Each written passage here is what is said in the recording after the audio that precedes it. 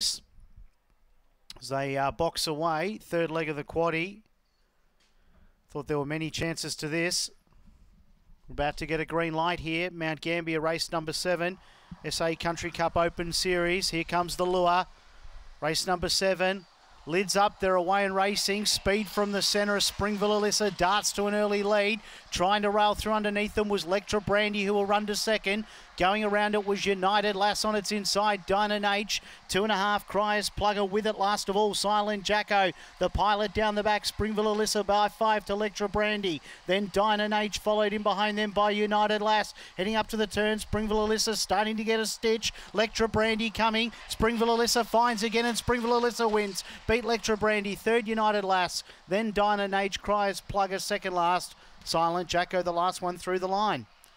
Time around 30 even here. 2, 5 and 8 will be our numbers. 2, 5, 8 in a time of 30.05. Just wait on that fourth place number to go up. There it is, the 1, 2, 5, 8 and 1. Springville Alyssa makes it 4 in a row. Thought for a moment on the turn it was going to stop, but found another gear and kept on running strongly in a time of 30.05. Springville Alyssa for John Little, owned by the Bungaloo Group, manager E. Newbury. Gives John a race-to-race double.